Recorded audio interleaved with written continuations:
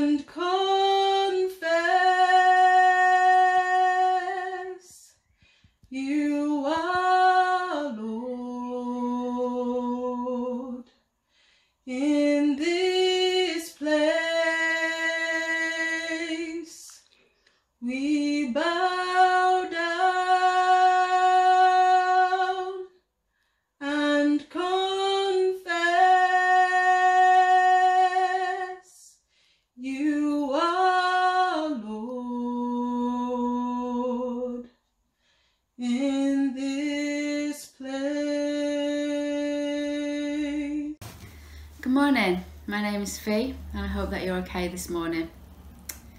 The situation that we find ourselves in is one that we would never have imagined a few months ago, and it is affecting all of us in lots of different ways. For some of us, we might have been sick by the virus, we might have loved ones that are poorly, some of us might even have relatives that are in hospital. Some of us have sadly lost our jobs or are worried about losing our jobs and therefore have financial worries. Some of us are working on the front line for the NHS or as a key worker, or have relatives that are. We're separated from our families, from our friends, and the way that we live has just completely changed. And I think if we're all honest, no matter how strong our faith is, there are times when we have a wobble, and there are moments when we just kind of wonder what on earth is happening and where is God in all of this. And I think it's really important during these times of difficulty that we tell stories and retell stories of things that have happened in the past, of times when God has been faithful and times when God has been good. Because I think it's when we hear these stories that it reminds us that God is with us and that there is never a situation where God isn't, and God is always with us through everything that we go through. So this morning I would like to tell you a story, and my story is from Bockagy. Surprise, surprise, I hear you say, but I'm not sorry, because God is doing some amazing things in Bockagy. And I think it's really important that we hear those stories and we retell those stories, because it encourages us and reminds us that God is good and God is faithful even through the difficult times. And I would like to tell you a story about a boy, and I have a picture of him here, if I can just get it. And his name is Casa, and whether you can see that, but this is Casa. And Casa is one of the boys who has just gone to university. And so this time last year he was getting ready to sit his final exams at school and then head to university. Casa is really clever and has always dreamed of becoming a doctor.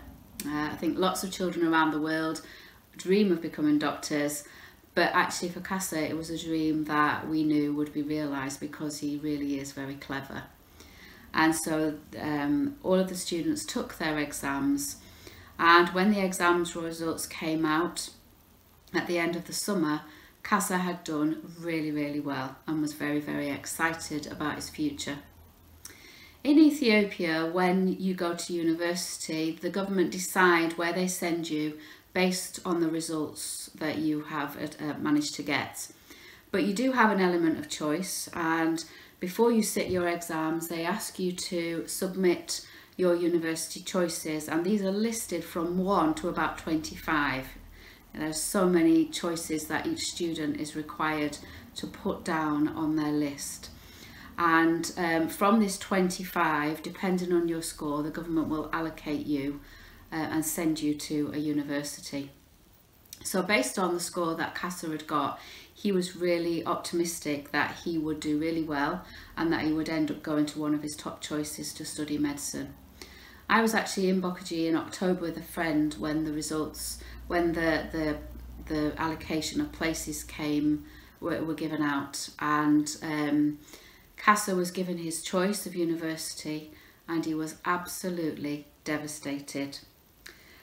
He was given his number 2 choice, but actually it was a choice that he had recorded way down his list, maybe I think he said maybe around 22, and we're not really sure what happened, whether it was through Casa's own mistake or whether someone had tampered with his list, but somehow his choice 22 had become his number 2 choice.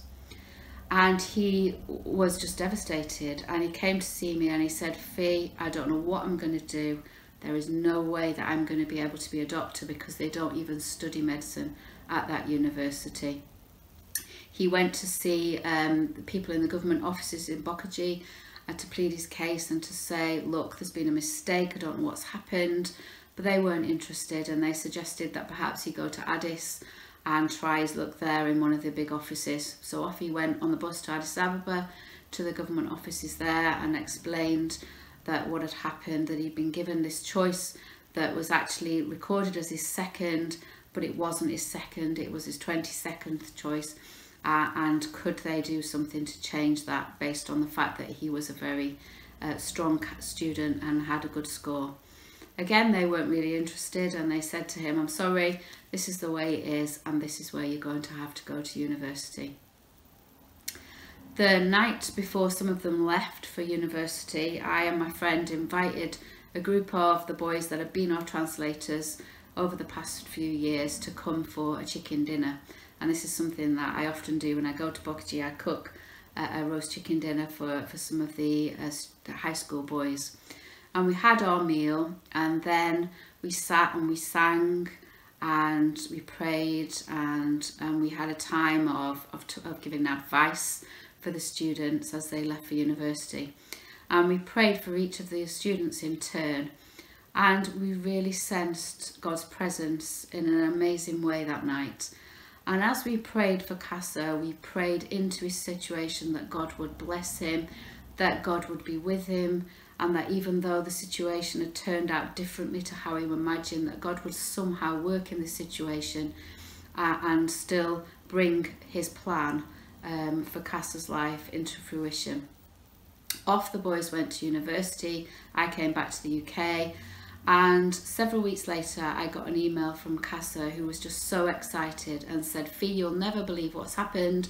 The principal addressed all the students as we arrived and said that for the very first time in the history of the university, they were going to be offering medicine as a discipline. He was so excited.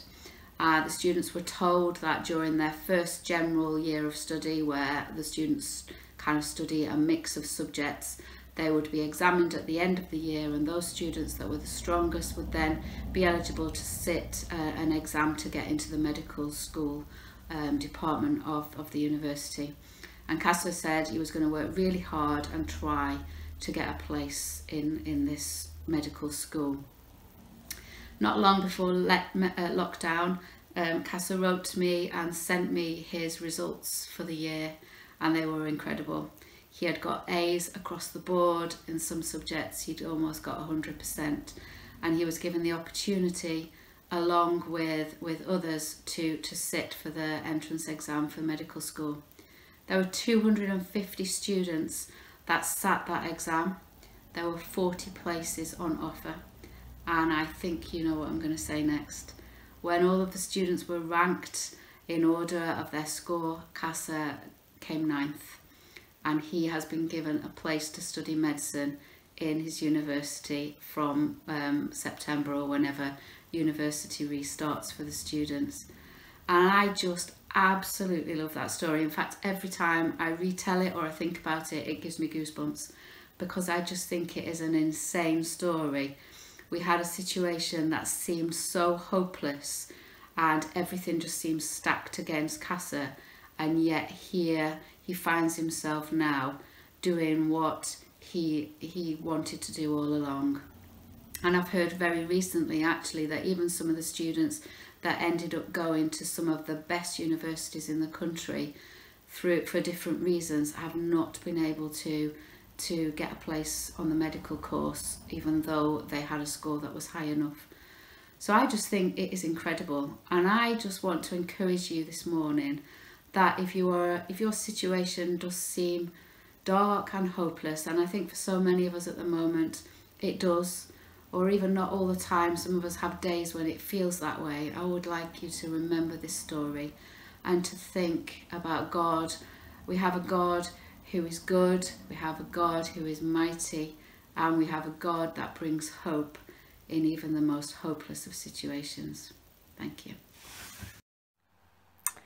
I'm going to start our prayers today by reading from the letter to the Hebrews, chapter 5, verses 14 to 16.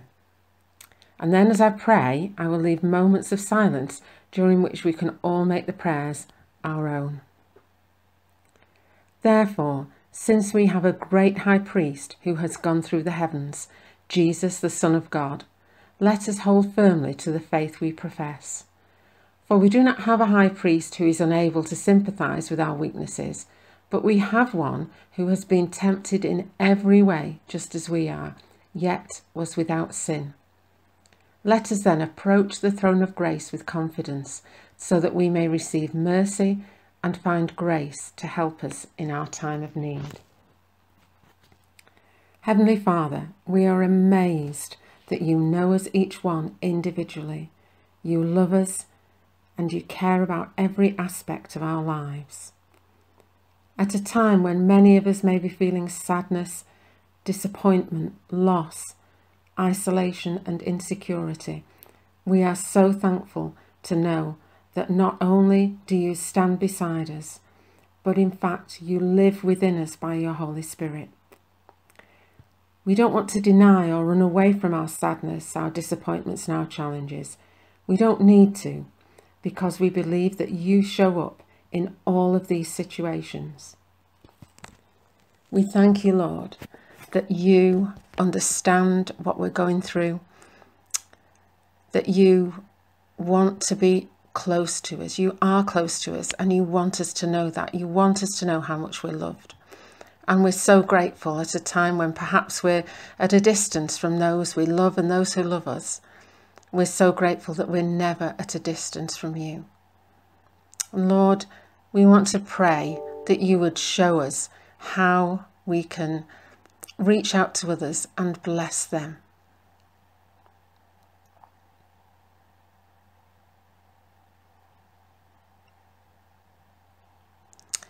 And Heavenly Father, at this time we want to pray especially for children and young people, those at Elmwood, those in our families, those of our neighbours, those across this city who are feeling confused and disorientated and maybe lost because they can't be with their friends, their teachers, in their schools.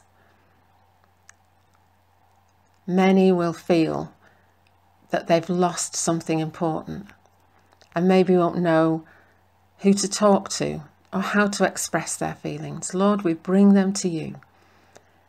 We pray, Lord, that they would find you, that they would be able to talk to you. We pray for their parents and carers, that you would give them wisdom and patience and love and grace at a time that's challenging for all of us.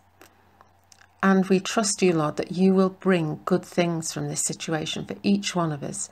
You have promised in Romans chapter 8, verse 28, that all things work together for good for those who love you, who are called according to your purpose. And we trust that even in this difficult situation, you will turn things around for good, for us and for those who love you.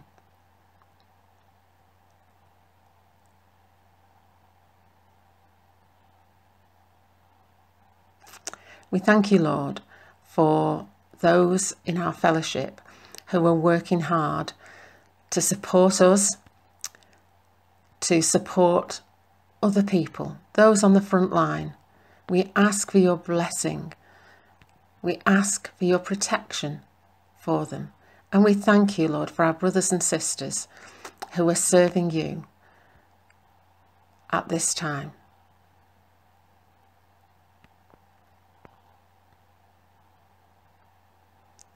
We thank you, Lord, that not only do we speak to you and we know that you hear us, but you speak to us.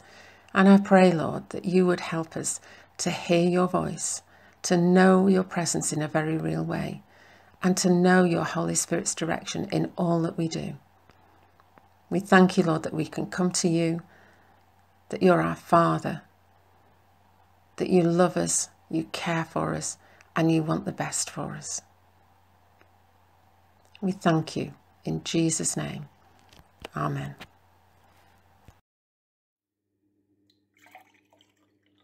Do you have trouble remembering things?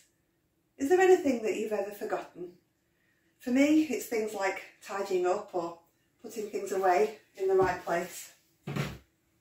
Sorry, Martin. Even though I'm grown up, I still have trouble remembering things. But there are lots of tricks that can help us. One of the oldest tricks is a simple piece of string. People used to tie a piece of string around their finger to help them remember something they were supposed to do. The only problem is, if you forget the thing you were supposed to do, then the string is pretty useless. Post-it notes were invented to help us remember things. You just write the thing that you need to remember on the post-it note, but you have to remember to read it afterwards.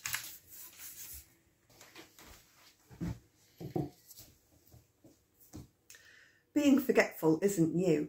It's been done since the beginning of time. The night that Jesus was betrayed, he was eating with his friends. He knew that he would soon return to the Father in heaven, and he wanted to make sure that his friends would remember him after he was gone. So he did something that would help them. As they were eating, he took a piece of bread and he broke it, saying, "This is my body, which is broken for you. When you eat the bread, remember me." Then he took a glass of wine and he held it up and he said, "This is my blood, which was shed for you. When you drink it, remember me." He did this to remind them that when he died, he was starting a special relationship with them and God. It's been over 2,000 years since that night, and we are still doing the same thing to remember Jesus. When we take communion, we will eat some bread and drink from a cup so that we can remember that Jesus died so that we could have a special relationship with God. Later on, we will do this as a family in our homes, and as we eat and drink, we can remember Jesus, just like he asked us to. The reading today is from the book of Matthew, chapter 26, verses 17 to 30. And I'm reading from the TNIV version. The Last Supper. On the first day of the festival of unleavened bread, the disciples came to Jesus and asked, "Where do you want us to make preparations for the Passover meal?" He replied, "Go into the city to a certain man and tell him, 'The teacher says, my appointed time is near. I'm going to celebrate the Passover with my disciples at your house.'" So the disciples did as Jesus had directed them and prepared the Passover. When evening came, Jesus was reclining at the table with the 12. And while they were eating, he said, "Truly I tell you, one of you will betray me." They were very sad and began to say to him one after the other, "Surely not I, Lord." Jesus replied, "The one who has dipped his hand into the bowl with me will betray me. The Son of Man will go just as it is written about him. But woe to that man who betrays the Son of Man. It would be better for him if he had never been born." Then Judas, the one who would betray him, said, "Surely not I, Rabbi." Jesus answered, "You have said so." While they were eating, Jesus took bread, and when he had given thanks, he broke it and gave it to the disciples, saying, "Take and eat. This is my body." Then he took the cup, and when he had given thanks, he gave it to them, saying, "Drink from it, all of you. This is my blood of the covenant, which is poured out for many for the forgiveness of sins. I tell you, I will not drink of this fruit of the vine from now on until that day when I drink it new with you in my Father's kingdom." When they'd sung a hymn, they went out to the Mount of Olives.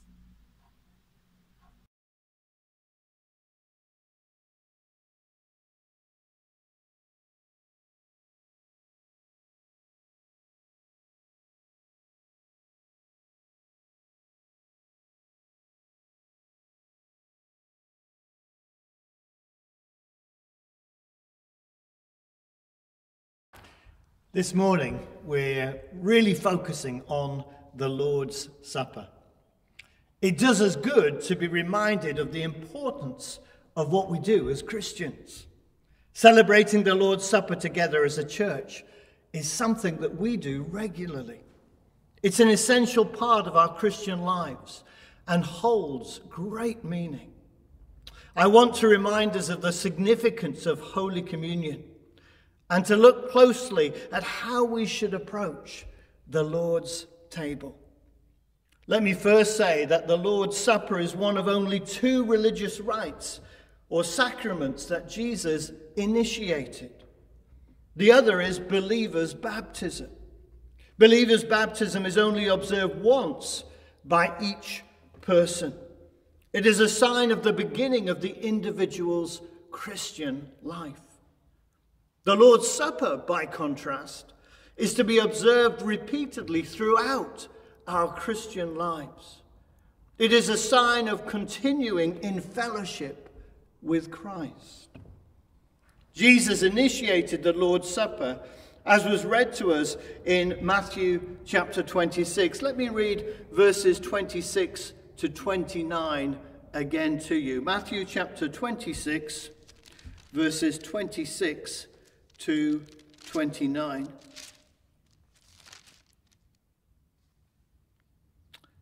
While they were eating, Jesus took bread, gave thanks and broke it, and gave it to his disciples, saying, "Take and eat, this is my body." Then he took the cup, gave thanks and offered it to them, saying, "Drink from it, all of you. This is my blood of the covenant, which is poured out for many for the forgiveness of sins. I tell you, I will not drink of this fruit of the vine from now on until that day when I drink it anew with you in my Father's kingdom."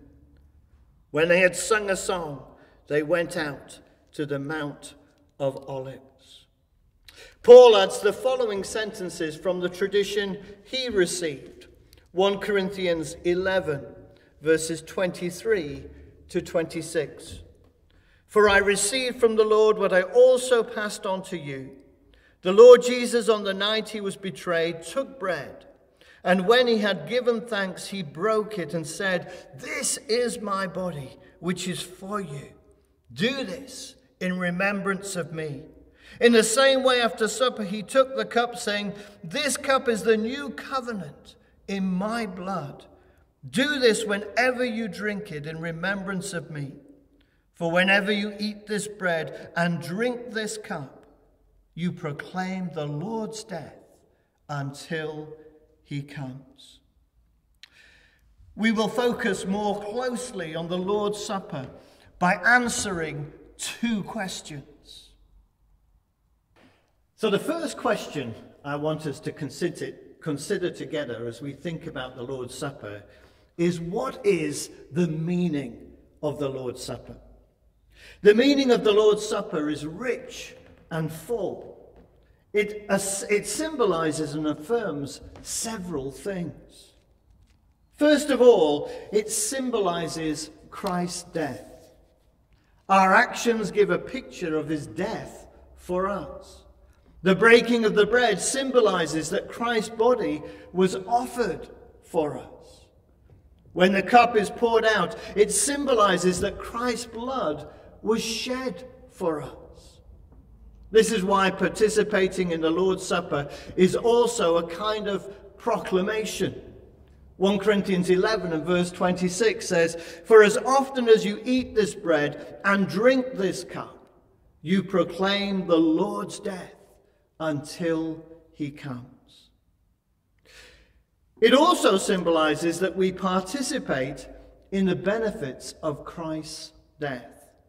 As we each reach out for the bread and the wine, our actions proclaim we are taking the benefits of Christ's death to ourselves. Thirdly, it symbolizes spiritual nourishment. Ordinary food nourishes our physical bodies. The bread and the wine of the Lord's Supper reminds us that Christ nourishes and refreshes our souls. Read with me John chapter 6, verses 53 to 57. Jesus said to them, "I tell you the truth, unless you eat the flesh of the Son of Man and drink his blood, you have no life in you. Whoever eats my flesh and drinks my blood has eternal life, and I will raise him up at the last day. For my flesh is real food, and my blood is real drink. Whoever eats my flesh and drinks my blood remains in me, and I in him. Just as the living Father sent me, and I live because of the Father, so the one who feeds on me will live because of me. If we do not feed on Christ, we have no life. This is not a literal eating of his flesh and blood, but a sharing in the benefits of the ransom that Christ paid for us. Without benefiting from his death, we cannot taste eternal life. And fourthly, communion symbolizes the unity of believers. When we participate together in the Lord's Supper, we give a clear sign of our unity with one another. Paul says, because there is one bread, we who are many are one body, for we all partake of one bread. 1 Corinthians 10, verse 17. So we're reminded by the Lord's Supper of Christ's death. We're reminded that we benefit from that death, that he nourishes us, and that as a church, we are one. What rich symbolism. By bringing the Lord's Supper into being, Christ is affirming things to us as well. Christ demonstrates his love to us through the communion. In inviting us to the table, we are reassured that we are loved. We are treasured guests around his table. He shows us that all the blessings of salvation are reserved for us as we share together in the Lord's Supper. The fact that he has invited us assures us he has enough for us. You don't invite people to a wedding if you do not have enough food and drink for them. If you've received an invitation, you know that they have catered for you at that special event. And because Jesus invites each of us to the Lord's Supper, we know that his blessings are more than enough for each one of us. Also, Jesus is giving us a foretaste of the great banquet table of the King. Let us read about that end-time banquet in Revelation chapter 19, verses 6 to 9. Revelation 19, verses 6 to 9. Then I heard what sounded like a great multitude, like the roar of rushing waters, and like loud peals of thunder shouting, Hallelujah, for our Lord God Almighty reigns.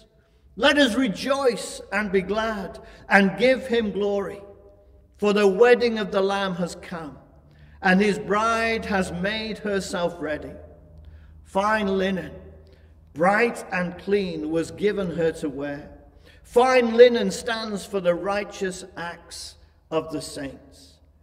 Then the angel said to me, Write, blessed are those who are invited to the wedding supper of the Lamb.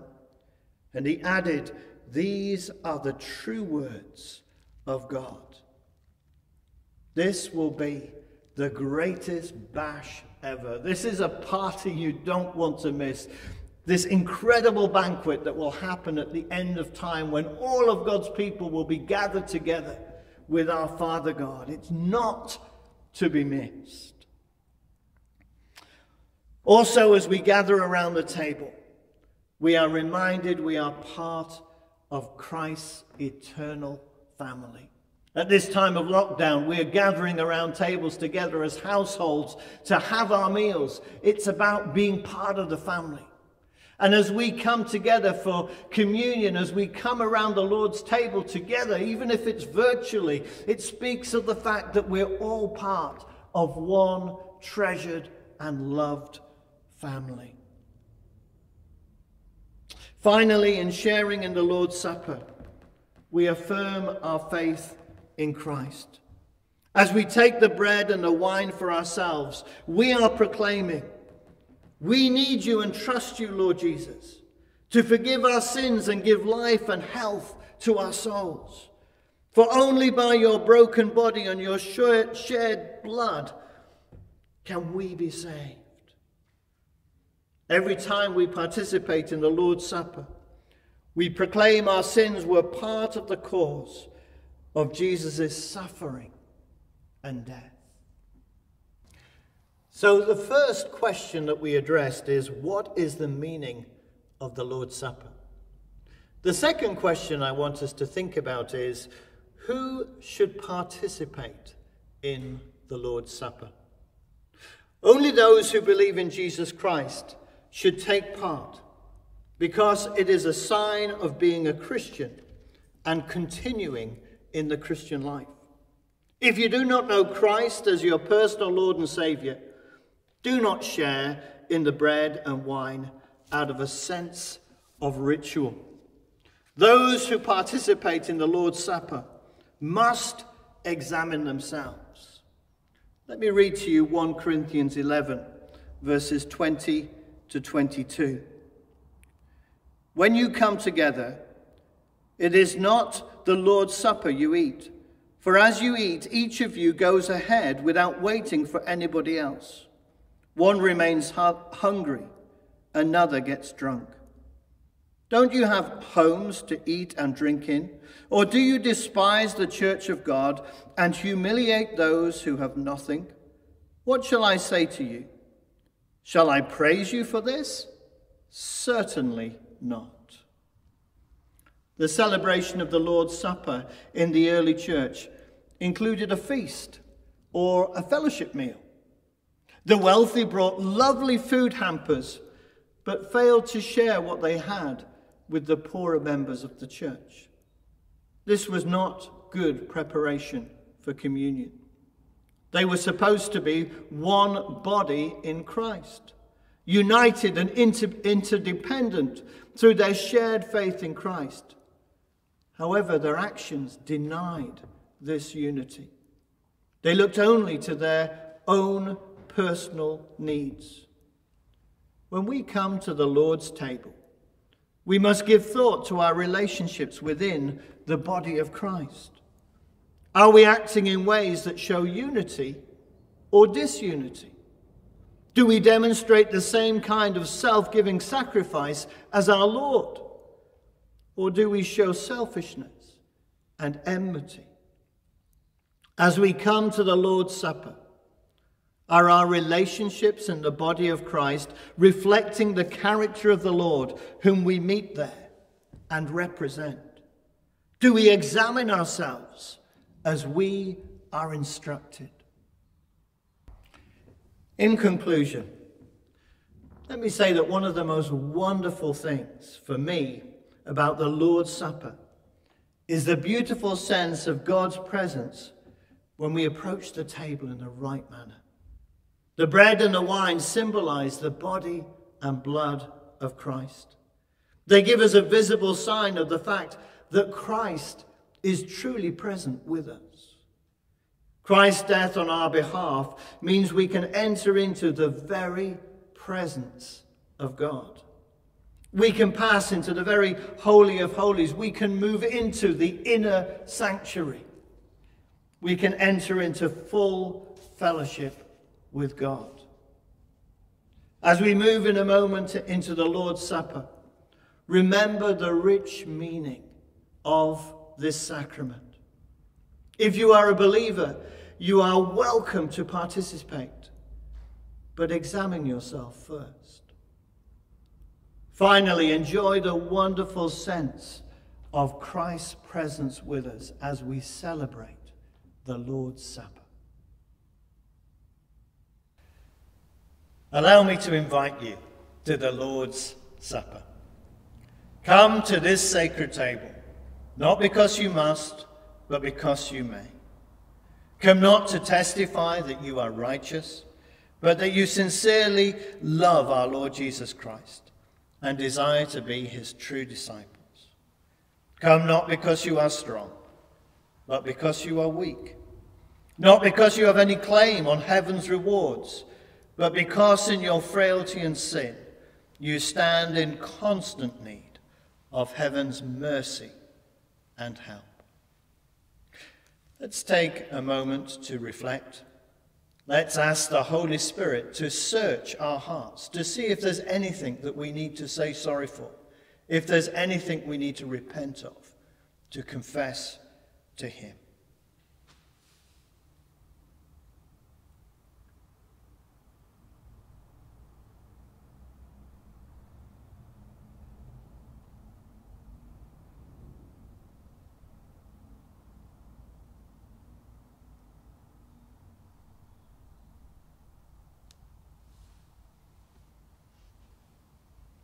Almighty God, to whom all hearts are open, all desires known, and from whom no secrets are hidden, cleanse the thoughts of our hearts by the inspiration of your Holy Spirit, that we may perfectly love you and worthily magnify your holy name. Through Christ our Lord we pray. Amen. The Apostle Paul tells us of the institution of the Lord's Supper.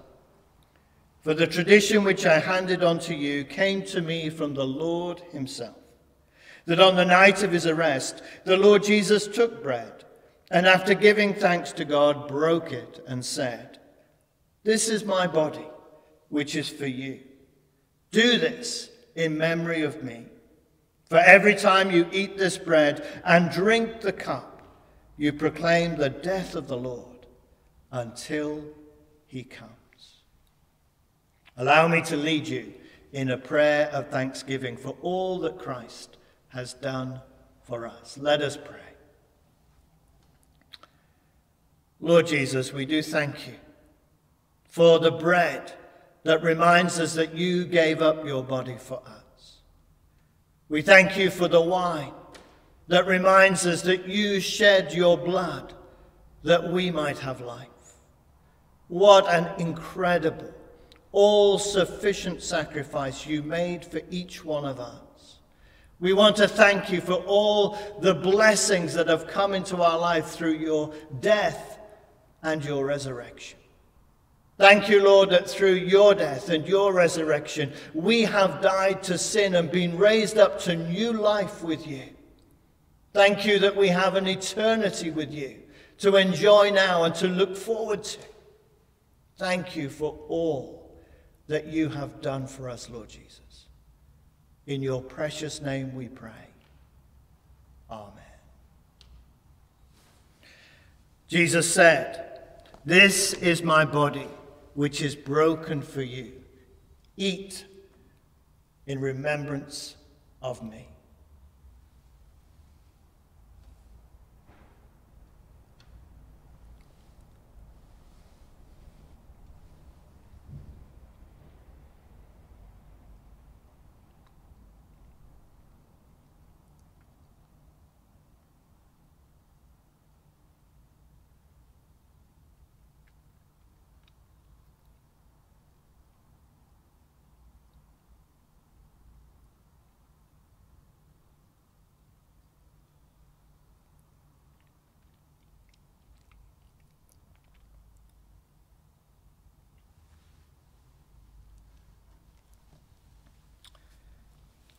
In the same way, he took the cup after supper and said, "This cup is the new covenant sealed by my blood. Whenever you drink it, do this in memory of me."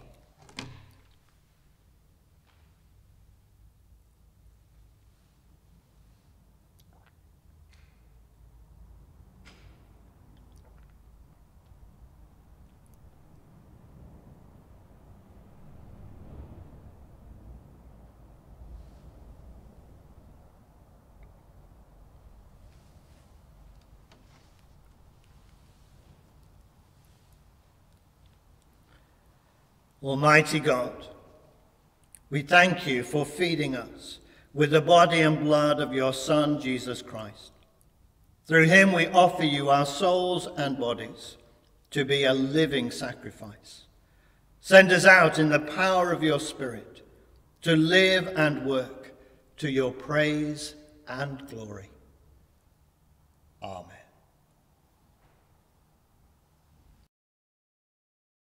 I'm so pleased that we've been able to spend time together this Sunday morning worshiping God and focusing on the supper of our Lord.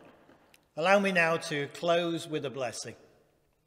Go into God's world with joy and peace and love and hope in your hearts. And the blessing of Almighty God, Creator, Redeemer, and Sustainer, be with you all. Amen.